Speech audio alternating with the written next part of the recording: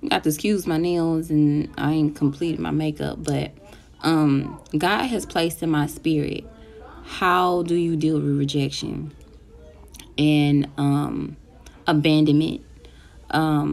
My dad, he wasn't in my life. He left when I was like about 5 years old. And just recently, we got into an altercation where he was like, I don't like you, I don't love you. So, that first love for me from a man is my father. It's supposed to be your father.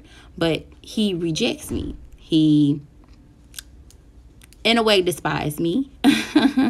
But God has placed in my spirit, like, how do I deal with that rejection?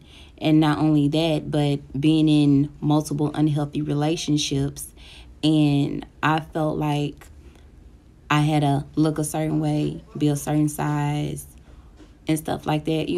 What a woman goes through, insecurity. And even though I lost my weight, 170 some odd pounds, I'm still insecure. And God just placed in my spirit, how do you deal with the rejection? And I understand now that, I speak on my platform, self-love.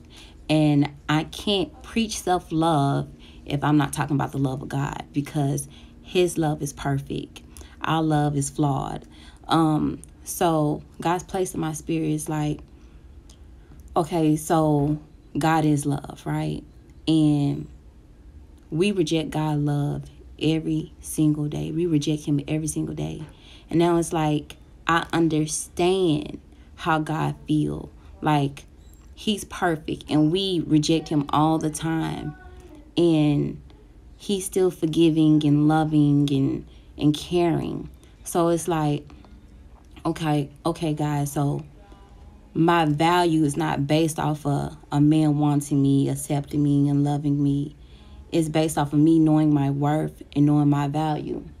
And I also realized that when I step into who I am, who God called me to be, and me loving me and appreciating me, then the man that God wants for me will value me.